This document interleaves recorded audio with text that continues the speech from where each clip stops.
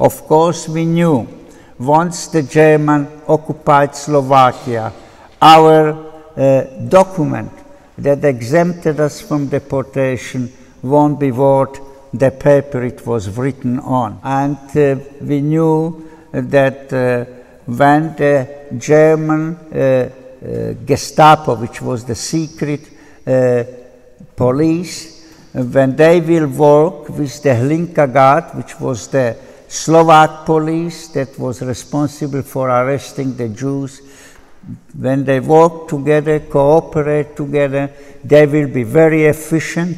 They will put spies in the villages and towns to spy on the remainder of the Jews, which were about 25,000.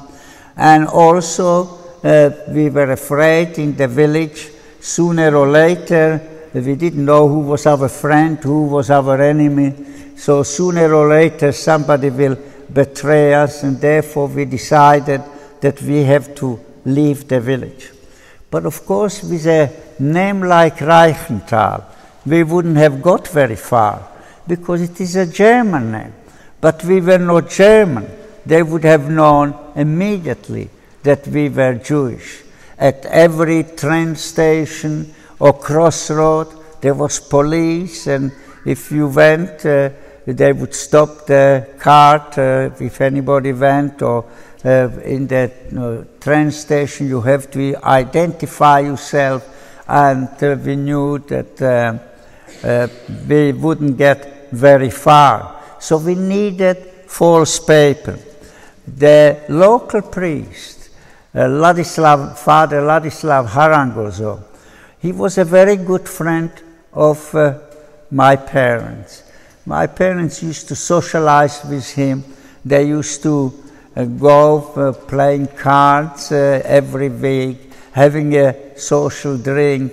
And he was a good man. He did not preach the lies that the government was trying to spread in the church.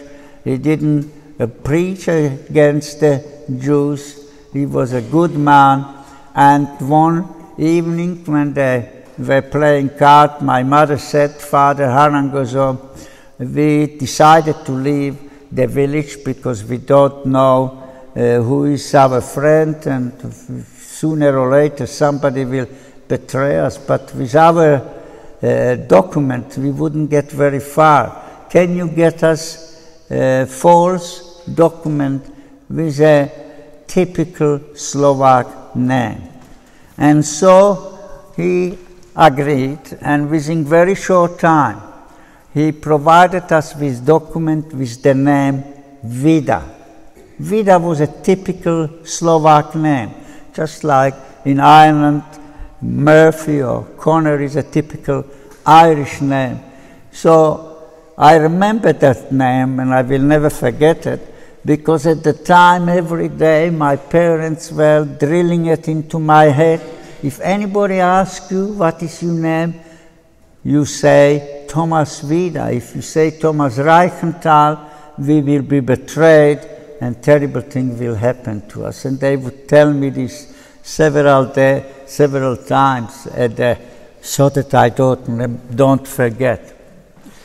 And so we got the paper, and my mother, my brother, and myself left the village sometime in September to go to Bratislava, and from there to this new place we will go to live and pretend that we were Gentiles because nobody knew us. But the priest also said, you know, when you go to the new village, you children will have to go to school, because if they don't go to school and they roaming the street or thing, people will get very suspicious. Why not?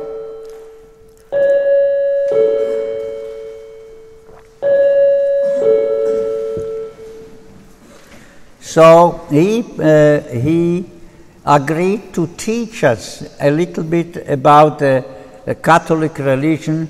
So when we go to the school, they discuss religion, we won't be totally ignorant. I remember it was about 2-3 weeks every day we went for a couple of hours to Father Harangozo, and he would teach us about the prayers that the children pray in the morning before the school day start.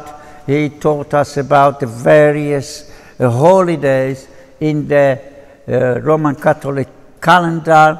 He taught us about the Station of the Cross, how to cross ourselves, how to make a grace, all these basic little things. So we were not totally ignorant.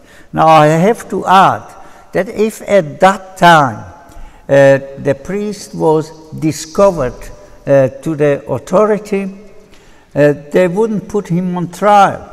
They would have taken him out and they would have shot him. So it was very heroic of the priest to do what he did for us. And he actually passed away in 1976. I was in Slovakia for the first time after I left Slovakia in 1989, and I actually went to the grave of Father Harangozo and in my own way thanked him for what he did for us, because really he put his life on the line, even though in the end, unfortunately, it didn't help us. But he took a very, very serious risk.